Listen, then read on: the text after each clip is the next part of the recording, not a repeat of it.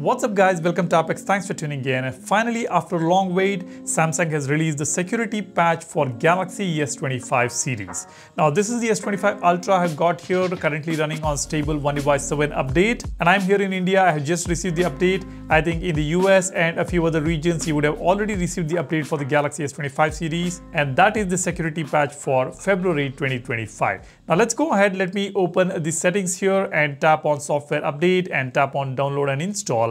You can see we've got this brand new banner here which is for the One UI 7, and in the changelog it says overall stability of functions improved, the security of your device has been improved. And then we've got the standard points here with device stability improvements and bug fixes, new or enhanced features, further improvements to performance.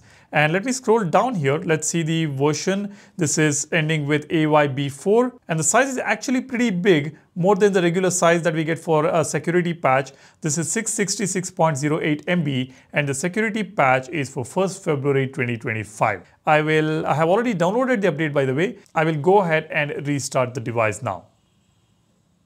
Now let me just quickly go to the settings again. I will go to the software update and the last update, it is already installed and I actually do not see any new features as of now. But if I find something new, I will definitely let you know, guys. Now, as usual, let's open a few applications and see how the phone is behaving.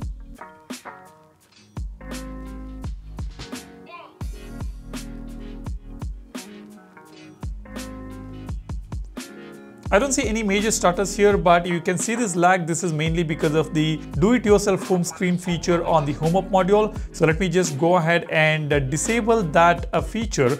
Let's go to Home Up here and I will disable Home Up. Now let's see how the applications open. First, let me clear all the applications. Let's start with the camera.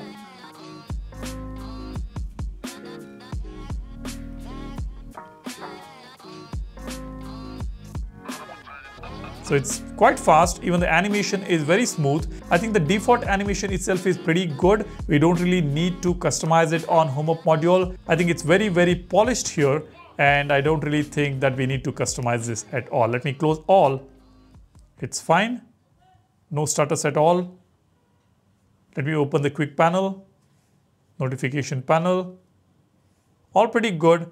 Actually, it feels really good to use this phone, the Galaxy S25 Ultra, because this is very smooth. Now let's go ahead, let's go to the settings here. Let's check out the Google Play System update. I will go to the security and privacy and tap on updates. And it is showing October 2024 Google Play System update. And I did not get any update after that. Let's check for it now. Yep, we have got an update here for the Google Play system. It says latest security update from Google. Update now to keep safe and improve device stability. So you need to make sure every month you check the update, the Google Play system update, and download and install it. Let me tap on download and install it. It's just about 12 MB. Let's see this is for which month. I'll have to restart the phone.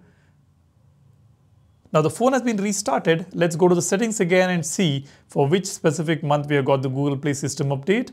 I will tap on security and privacy and let's go to updates, and it is still showing October 2024. I don't know for what reason. Let me just try to check this out again. Check for updates and it is still showing me 1st October 2024. You guys let me know whether you have got any other latest Google Play system update on your S25 series or not. Drop a comment. This is a pretty old update. I think by now Google should have provided the latest update for the Galaxy S25 series. These are the latest devices and we are still sitting on October 2024 Google Play system update.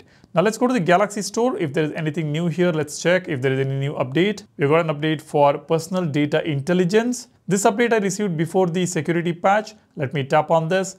This is also a huge update that we have here and it is a very important update. As you can see here, the size is about 200 MB for an application. And in the description, you can see it says Personal Data Intelligence PDI is a feature that suggests useful actions and information through various routes on your Galaxy phone based on your phone usage patterns and on-device information. So as you can see in the screenshot, it is more to do with your keyboard messages, settings, suggested applications, etc. So the suggestions that we get on the keyboard or the suggested applications or the suggestions on the settings, all that is made possible by this specific engine, the Personal Data Intelligence. So do go ahead and update this application as well if you have it. That's about it. That's all I have here in this video. I hope you have got the update. Do let me know in the comment section if you received it. And also let me know how is your phone performing, how is the battery performance. Doesn't matter which phone you have got, drop a comment and let me know.